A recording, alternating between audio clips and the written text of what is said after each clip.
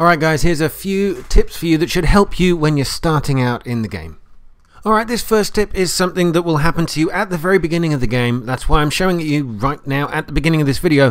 When you have to hand over Boozer's shotgun back to him, you just had a lot of fun with that, by the way, you will come to this gun safe, this gun locker. Make sure you open it and go straight over to the special section where there is a special crossbow for you. The crossbow is incredibly useful at the very beginning of the game because you don't really have that many good weapons. At first you won't be able to pick up the bolts that you fired, but they are at least craftable. All you need to do is find trees that look like this and scrap that looks like that, and you'll be able to craft your own bolts. Now you have the crossbow, you should feel a little bit more like taking on the rest of the world. As you probably realize, stealth is an excellent way to play this game. You don't waste any ammo, your kills are worth more XP. Sneaking up on your enemy is way better than bludgeoning them to death with a baseball bat.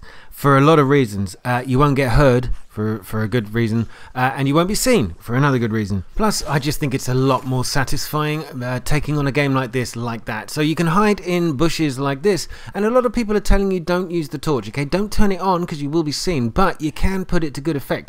While you're hiding in the bushes, a quick flash of the torchlight will alert an enemy to your position. Now, it's not such a bad thing because it will suddenly come along, try to look for you, but it doesn't know where you are still, so you can take him out with a stealth kill. There are other appropriate places to be stealthy. For example, these nests, you have to take them out in several places in the game, often many of them at a time, and they always look like that, always woody, bushy things, either in corners or doorways or whatever. You'll find them, but you can also use this technique to go hide in the bushes, your stealthy technique, and just play the waiting game if you want. Wait for one of the enemies to come towards you and take them out.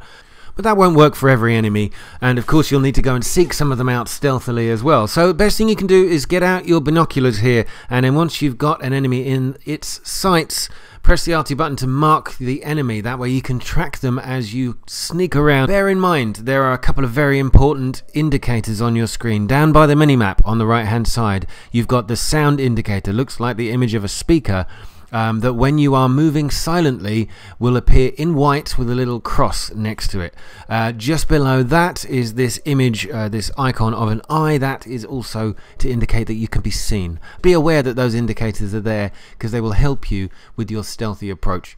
Some things don't make noise, like brutally murdering one of their friends behind them. That doesn't make any noise. Neither does jumping through a window. They're blissfully unaware that you're sneaking up behind them.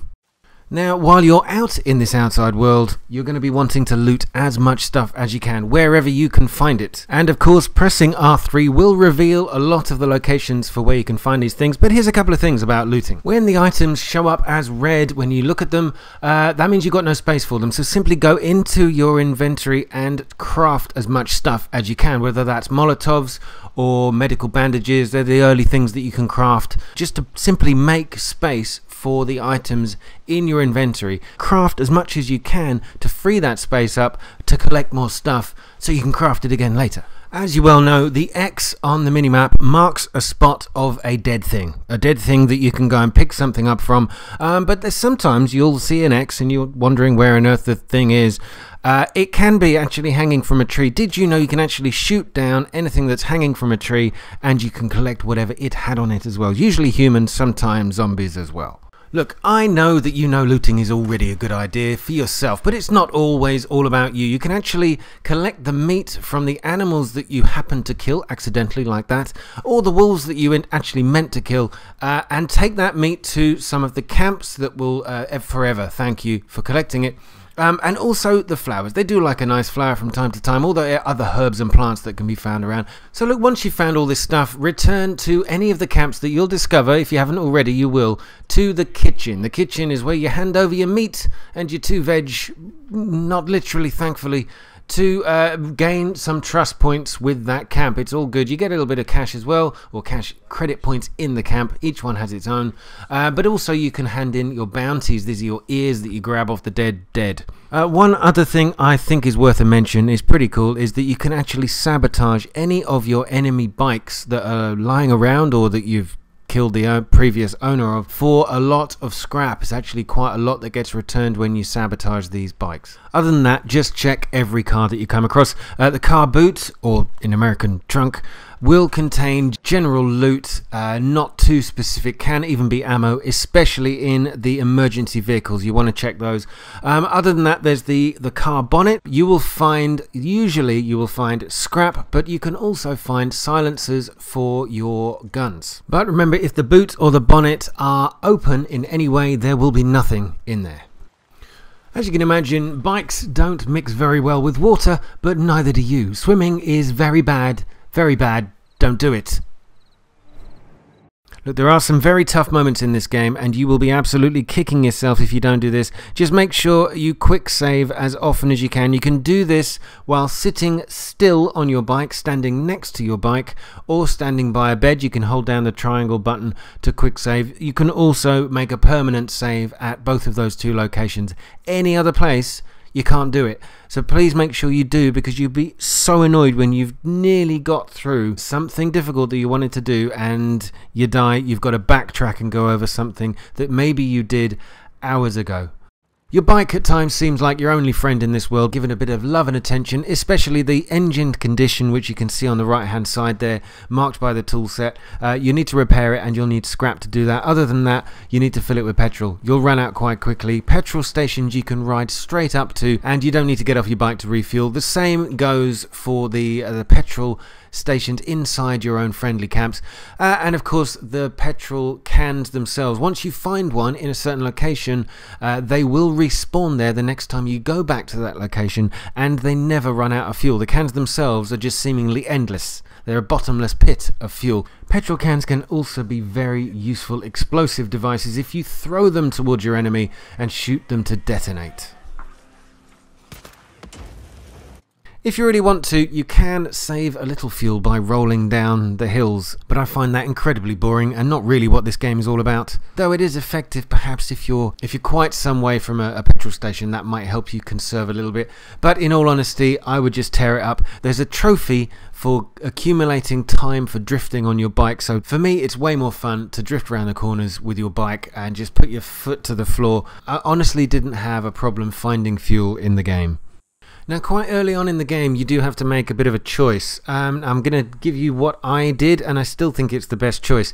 It's this point in the game where you've gone and picked up a drug stash, and you've got to choose whether you take it to Copeland's camp or Tucker's camp. These are the two camps that you'll uncover at the beginning. Tucker's camp has weapons for sale. Copeland's camp has bike upgrades for sale. It's that simple, and you've got to choose which one. Personally, I would go for Tucker's camp every time. With good bike management early on, you probably won't need the upgrades that they offer you. In my opinion, getting better weapons early on is something you're really going to need to do. Okay, there's a couple of things I want to tell you about these Nero stations. There's some good stuff inside. You want to get in there, and before you can unlock the door, you have to power up the generator, which will power the door. But before you do that, of course, you will know you need to go and cut off the speakers, right? Yeah, do that. Cut off the speakers. That's definitely the right thing to do. The hard lesson I learned was make sure that you get them all before you actually power on the generator. I didn't do that this time, and look, two of the alarms are going off on the minimap that you can see, and they will attract walkers, whatever you want to call them, swarmers, lots of dead things, that you're going to have to clean up after you've dealt with this situation. It could be a lot worse, but as a lesson learned from me, I'm passing on to you. The best way you can get around this is do this. Go to the generator and look up. Trace every cable you can from that generator. There's sometimes 4 or 5 of them. This case is 2, but it wasn't the only places that speakers were. There were 2 speakers on top of the main building, but over here following the cable there was also one on top of this little outpost station away from the station, and I followed the speaker, and again the same on the other side. So make sure you do that, otherwise you'll have a nasty mess to deal with. Inside every Nero station is a special crate, which inside you will find a Nero injector. Now you get to choose which of your special attributes you would give this injection to. Now there's only 3, your health, your stamina and your focus. Now you can argue the points for all 3. The only thing I would say is I would heavily weight this towards your stamina because you're going to need it later on as you take some of the hordes on. I would say stamina is the right one to choose because you're going to need to run away incredibly bravely at times. Lastly, at these Nero checkpoints, as all of the loot, including petrol, will respawn, I would say it's a really good idea to stock up if you're running low on supplies, just by fast traveling around to each Nero checkpoint, just simply to restock. I do use that quite a lot before I head out onto missions sometimes. I haven't mentioned skills until now, so I will now. There are 3 skill trees you can expand on: melee, ranged and survival. At the very beginning of the game though, I would put all your points into melee. The first 2 or 3 points I would, you want to get this one, field repairs, to repair your melee weapons with scrap. And then I would add hard hitter as well to that to increase the damage you do when you do smack the bejesus out of them. Other than that, I think if you got an extra points and you want to gain more trust, some of those in survival are pretty good. Green thumb here, if you can work your way up to that one, allows you to collect double the amount of plants. And of course the butcher. The butcher is the one I'm just adding now. But this will double the amount of meat that you collect. Again, both of these 2 things, Green Thumb and the Butcher, are pretty cool because you double the amount you collect, and that means double the trust points when you return back to any one of your friendly camps. I absolutely have to tell you this. Eventually, when you're feeling brave enough to take on a horde, the first one I would do is take on the one in this location on the map. Now, the reason for this is I think it's a fairly cheesy, easy way to kill these things. You can come to this cliff edge, just check the minimap for the precise location there, and you can lure a few of them up over the edge of the cliff by shooting at them, making noise basically. If you make noise, they'll hear you and they'll swarm up the cliff, but once you run far enough away, most of them go back down the cliff and you'll just have a few stragglers. So you can do this kind of rinse and repeat. Chuck a few grenades down there if you've got them. If not, just lure a few up that you can take out easily, repair your weapons, come back. It's up to you how you do it, but I found this when I was really early in the game. I had really bad weapons. A really nice easy way to do it. You can lure them into the choke points where there's a few explosive barrels, and I think that's a really easy way to take out your first horde. Okay, there's not much more to say. I guess the ambush camps are worth a mention. It's really worth taking these on, doing them stealthily as you can. It's great for getting XP, leveling up. But once you have completed them and taken everybody out, you'll find a little bunker. It's usually concealed in one of these round bunker lids. Anyway, once you get inside, there will be a map which will demist the nearby area. It's pretty useful. It will expose certain things that you maybe not found yet. Other than that, I would just get on out there and do as many side missions as you can, as many quests you can, explore the game. You'll come across some crazy things where you think you're helping somebody with the blue question mark icons, by the way, and anybody who's got a blue icon above them is somebody you are trying to help. But beware that it's not always that straightforward. You will get ambushed by some of these guys. Just be prepared. I'll leave you with this little glitch that I discovered while I was playing. It's fun, so I stuck it on the end of the video. Guys, thanks so much for watching. I do hope that these tips were useful to you, and I love the fact that people will share their tips, so please do put your tips for this game in the comments section below.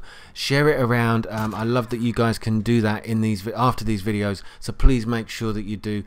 As always, thank you so very much for watching the video. I do hope it's been useful. All the very best. Please take care and good night.